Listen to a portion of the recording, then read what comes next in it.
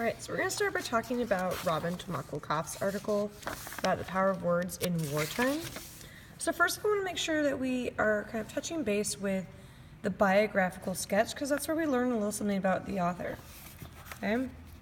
So I just want to point out the idea that her main goal is to raise awareness, let's switch hands here, raise awareness about how language is used to create and maintain insidious power structures. So what that means is that language is creating a sense of who has power and who does not. Okay? But what I think is really important here is we're talking about create and maintain. And so the idea is, how do we do that? How do we create power within language, and then how do we maintain it? How do we keep it the same? Keep it the way they originally wanted it. Okay?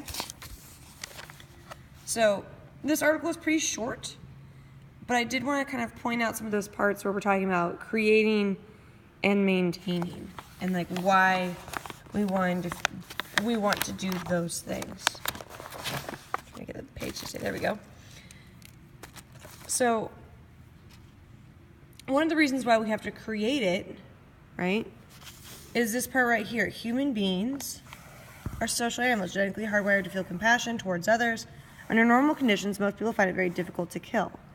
Meaning that this isn't natural, and it has something, the idea of like killing others is something that we have to create. The idea that it's okay, right? That we have to get over that idea of the innate queasiness of killing someone, okay?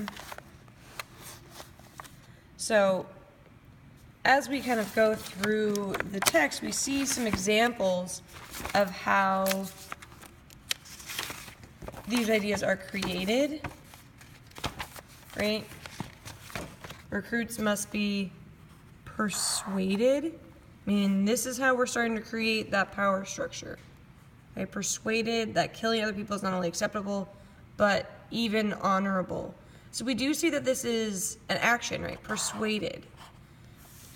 And when you persuade someone, right, let's say you want to convince your parents, you want to persuade your parents to get you a dog.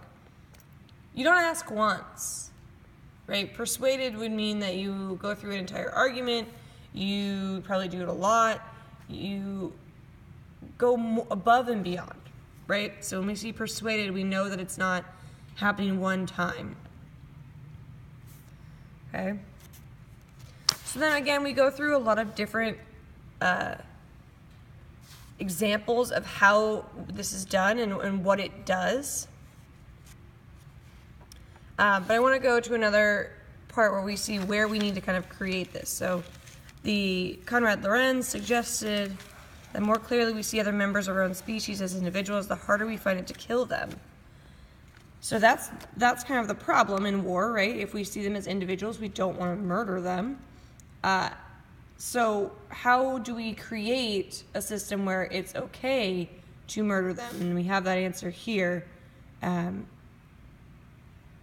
So as we look through this text, we see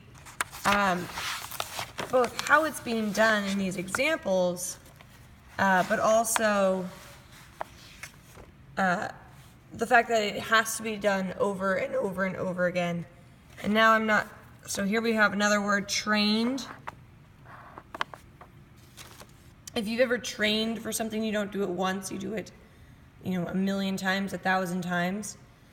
So we see that this is something that is a pattern. This is something that is overall kind of working through these ideas, you know, using these terms and ideas over and over and over again in order to create this power structure of like who is the enemy and who is okay to kill. Okay? I hope kind of that broke down some of Lakoff's article for you. If you have any other questions, let me know.